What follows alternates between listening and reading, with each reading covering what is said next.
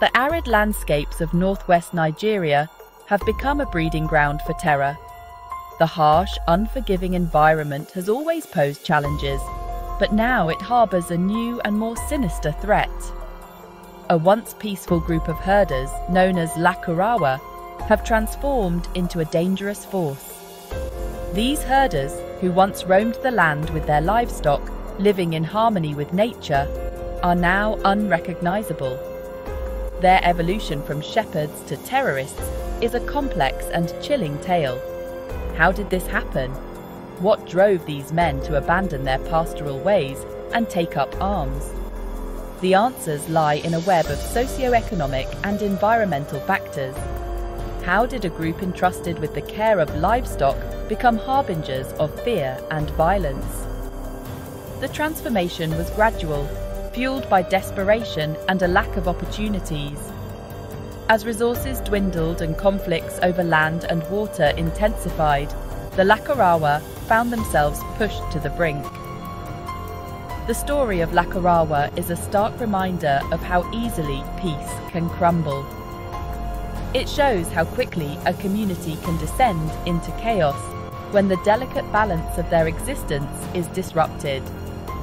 It highlights the fragility of security in a region grappling with poverty, climate change, and ethnic tensions. These issues have created a perfect storm, making it nearly impossible for the herders to sustain their traditional way of life. But most importantly, it forces us to ask, how did we fail to see the warning signs? And what can we do to stop this from happening again? The story of the Lakurawa is not just a tale of transformation, it is a call to action. We must address the root causes of their plight to prevent further descent into violence. The Lakurawa were not always a threat. They first appeared in Sokoto State as many pastoralist groups do, seeking greener pastures.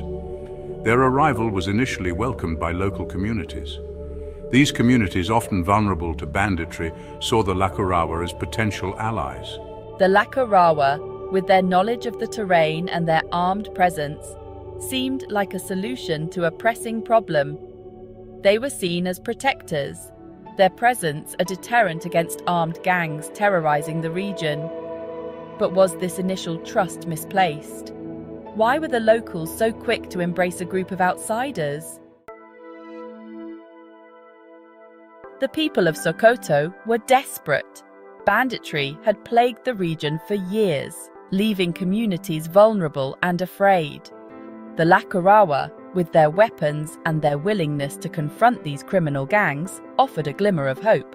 This initial cooperation created a sense of trust, albeit a fragile one. The Lakurawa were given access to grazing lands and markets. They integrated into the social fabric of the community. But this seemingly symbiotic relationship was about to take a dark turn. What was the turning point?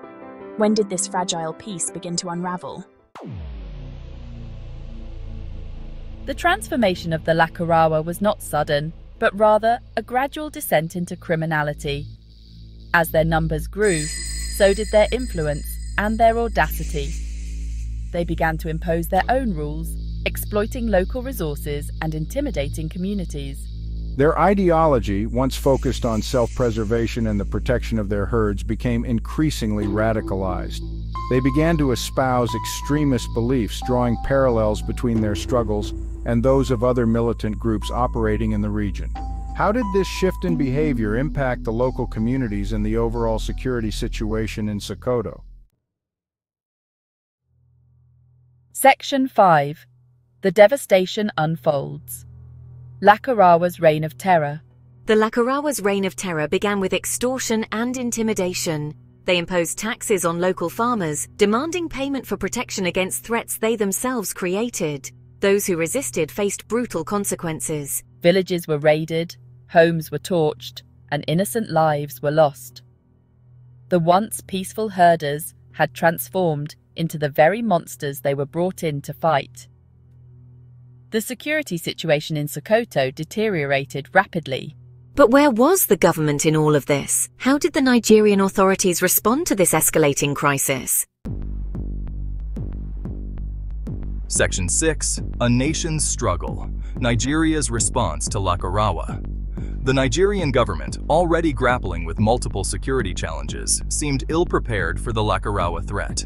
Initial responses were slow and inadequate, marked by a lack of coordination and a failure to grasp the gravity of the situation.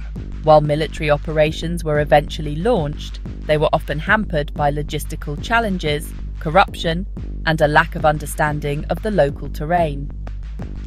The Lakurawa, familiar with the environment and skilled in guerrilla warfare, exploited these weaknesses.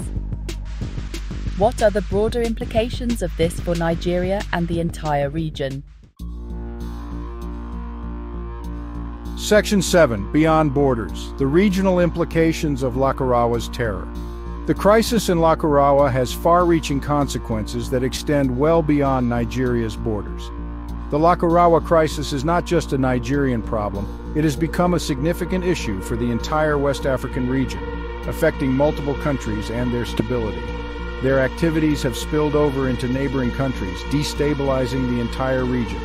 This spread of violence has led to increased militant activity in places like Niger, Chad, and Cameroon, creating a ripple effect of instability. The porous borders of West Africa allow for the easy movement of militants, weapons, and illicit goods. These borders, often inadequately monitored, facilitate the spread of terror and illegal activities, making it difficult for any single nation to combat the threat alone. This interconnectedness has regional and international implications. The global community cannot ignore the crisis as it affects international relations and global security. The Lakurawa have been linked to other terrorist organizations operating in the Sahel, raising concerns about the group's evolving ideology and its potential to launch larger-scale attacks.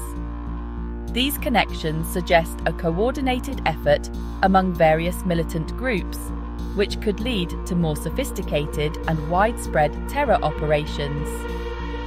What can be done to stop them? The international community must come together to develop comprehensive strategies. What solutions and strategies can be implemented to counter this growing threat? Collaborative efforts, including intelligence sharing, military cooperation, and socio-economic development, are essential to address the root causes of terrorism and to build a more secure and stable region. Section 8. Can we stop them? Solutions and strategies.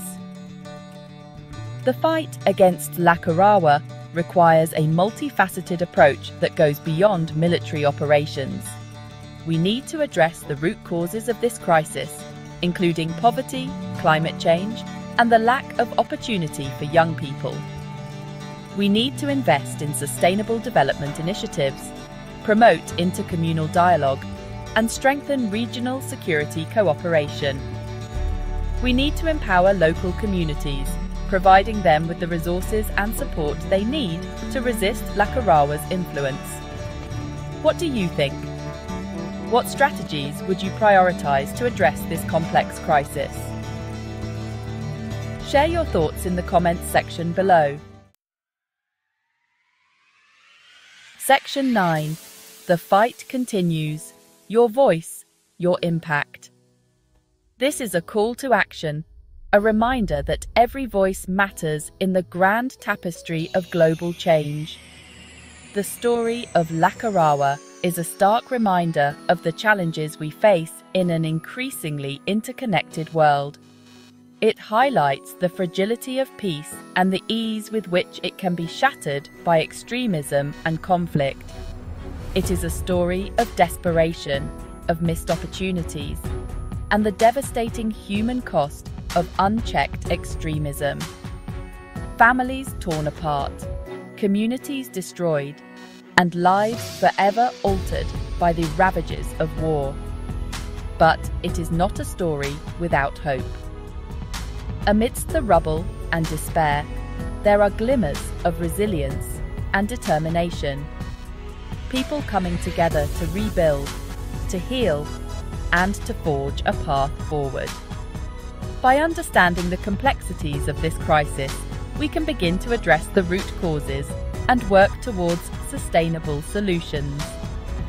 Knowledge is power, and informed action is the key to change. By engaging in meaningful dialogue, we can bridge divides and foster understanding.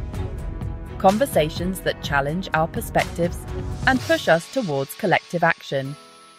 And by demanding action from our leaders, we hold them accountable to the promises they make. We ensure that our voices are